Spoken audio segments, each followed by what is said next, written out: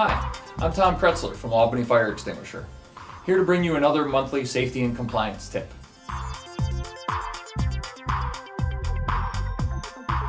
Many people don't give much thought to their emergency lights and lighted exit signs, but consider their value if faced with the challenge of getting out of a basement or stockroom in complete darkness.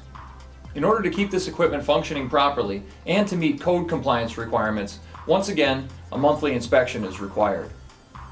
Much like monthly fire extinguisher inspections, many of our customers elect to have us perform the monthlies. Some do it in-house, and in some cases it gets overlooked.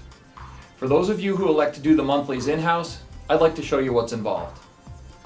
There are three common types of these devices: emergency lights, lighted exit signs, and combination units.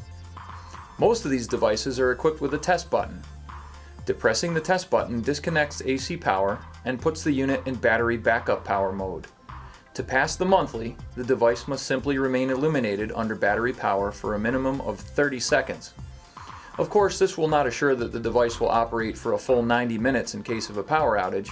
That can only be determined by a more extensive test. However, this is a good start. Much like our fire extinguisher inspections, record keeping is a must. I hope you found these tips helpful. If you have questions or you find deficiencies during your monthly inspections, call us right here at Albany Fire Extinguisher. Your safety is our top priority.